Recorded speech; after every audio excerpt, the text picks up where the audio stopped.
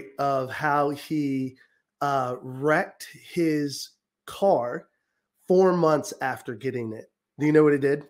What? He hit a deer. He hit a deer 4 months after getting this car. Like one of the, you know how he always drives Chevy? He got a Chevy. 4 months after, hit a deer. And you know what my first thought was? My very first thought was, I know what that feels like. Right. Or rather, not driving. I know what it feels like to hit a deer because I was laying in the back seat, minding my own business, just relaxing, trying to enjoy the drive home. All of a sudden, I hear a thud. Yeah, but to be clear, and I wake up and I'm like, no. To be clear, that deer hit our truck. You keep saying that. How does a deer hit you? Okay, if I'm going this way, and that deer comes this way and hits the truck. The same way the bus busted through defensive line. Like you're going here and the deer is up here, like, you know, honk your horn, something, do something. No. Yeah. You just floor it and go. All I know is I hear this thud, and then I'm like, hey, what was that? Jordan just kind of nothing.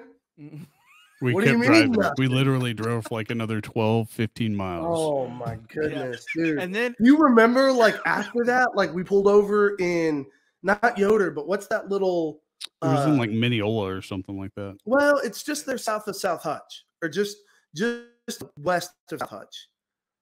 I don't. Where that little the Dutch kitchen, where the Dutch kitchen is. That's Yoder. Yeah, well, no, that's Carriage Crossing. Oh, Dutch kitchen. The other direction. Remember we pulled over there, and the cop showed up. The sheriff showed up, and we were like, you know, I could report you for leaving the scene of an accident, Jordan. Yeah, leaving the scene of an accident. We all could have gone to jail that day. Right, but okay, so when we hit the deer, I didn't know what to do, and I don't think anybody else knew what to do. He looked at me like, so I think I said, call your dad. And I said, hey, I think we need to call Dad to see what he would do. So I think we called Dave, and he's like, yeah, you need to report it. And then so we'd already drive 10, 15 miles. So then we pull over. And then I remember I think it was me. I had to call the cops because they asked me what mile marker it was on. And I was like, oh, shoot, I don't know. It was about 10 miles back the other way. And then that cop was like, you're not supposed to leave the scene of an accident in case that deer's still in the road. Like, we have to go get that deer out of the road. Oh, I assure you that deer was not in the road.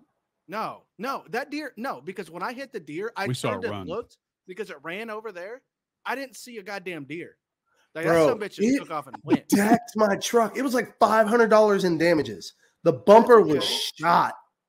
Mm-hmm. Bumper, in the grill, headlight, turn signal was busted out. Like $500. I remember there was air in the grill. Stayed running. It stayed alive. The best part about that story, though, is I'm just saying, was it the driver's side or was it the passenger side? Passenger, because it was on my side. I was in the passenger side. The deer hits him, and he looks at me like, "Oh shit!" And so it came over from the passenger side, hit you, and then bolted back the same way it came. No. So we're driving this way. It comes from Bobby's side, hits that side, and then I'm driving, and then I turn and look out the driver's side window, and I was like, "What the fuck was that?" Like, I'm thinking it was like a cone or something. And he was like, I think we hit a deer. And then Josh is like this. No, Josh is sleeping in the back. He's like this. What was that? What was that? I think we hit a deer. And he was like, a deer hit us.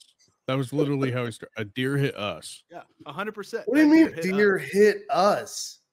It did. Golly. Yeah. Oh.